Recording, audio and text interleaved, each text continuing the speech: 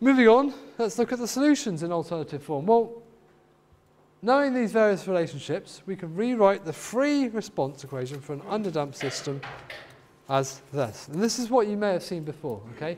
So notice the only change we've made is we've replaced minus gamma upon 2 with minus zeta omega naught, okay? Because that's the relationship we came up with. And so that's the form of the equation you may have seen before, okay? So zeta omega naught gives you the extent to which the thing is decaying, okay? And obviously omega d and alpha are the same, and a is the same. And we'll talk a little bit about how you apply initial conditions for this equation in a minute.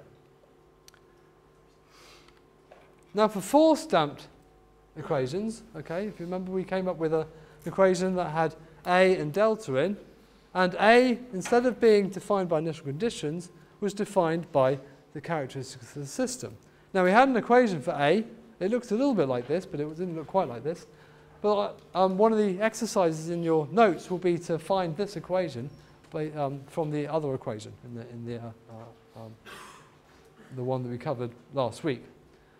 But you can rewrite it in this form, okay, in terms of omega naughts and in terms of zeta, okay. And obviously, wherever you see an omega divided by omega naught, okay, you can substitute in R.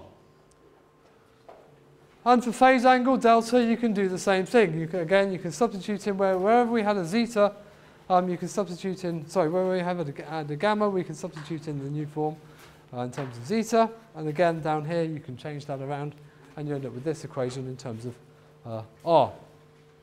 Now, last week, we also had this equation. If you remember, if we go back to that slide with the pictures on, this one here, the value for this amplitude when you're at this frequency was defined by Q times by the static amplitude. So here we've got a Q of about 5. Okay. Static the amplitude ratio here is 1. You multiply that by Q, you get up to there. Okay. So increasing Q, you get a bigger peak. And obviously we came up with an equation that relates Q and damping ratio. And so you can basically replace Q with 1 upon 2 zeta. And you can see quite clearly that as this goes down, if zeta is small, then the amplitude will go up, and vice versa. So it's just taking the equations that we covered last week and putting them in alternative forms in terms of zeta and things like that. And again, we covered this briefly. The frequency that results in the maximum amplitude is defined there, 1 omega naught square root of 1 minus 2 zeta squared. Okay? And the amplitude at maximum frequency is f naught upon k times by this term. Now that's, like I said, this bit is the addition that we've got.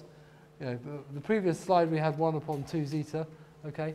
But obviously this bit here accounts for the fact that it's not actually at the natural frequency. It's slightly less than, depending on how much damping you've got.